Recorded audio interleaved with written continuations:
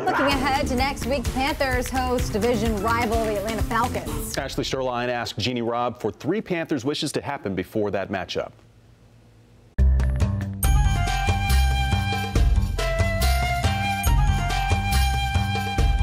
All right, time for Jeannie Rob. I'm going to try and get 3 wishes granted. We'll see how I fare today. Okay. All right, I'm going to start with the first one.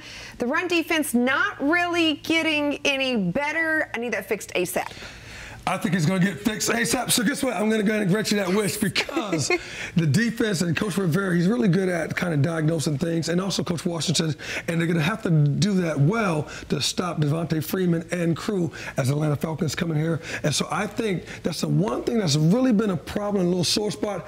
I believe that gets fixed. So I'm going to grant you that wish indeed. Okay, speaking of the Falcons, today when we watched the game, had a little bit of issues at the cornerback position. I want James Bradbury back and healthy.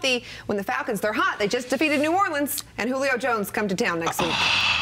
I don't know if I can grant you this wish because I know that it's hard to go ahead and for the grown injury, things of that nature, they're painful, they're nagging injuries, and you run about 85%, not 100%. I need 100% of James Bradbury, not a 95 or 80%, because he's the one guy I think, in my opinion, that can stop Julio Jones. He has a great track record against Julio Jones, and so I need a healthy, but I'm not sure if he's going to be healthy. It remains to be seen, so I can't grant you that wish right now. Okay, maybe like a TBD, to be determined? To be determined. Okay, we'll cross our fingers. Okay. How about DJ Moore? Looking like a #1 receiver out there the past couple of weeks. Can I get more of who we've been seeing? Absolutely. Take your spot, DJ Moore. Go ahead. Take your place as one of the best receivers.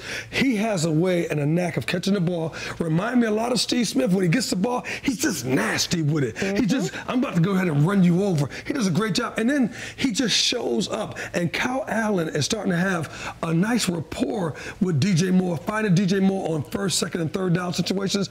I say it continues, so I grant you that wish all day long. Okay, 2 out of 3, Jeannie Rob. I'll take it. All right.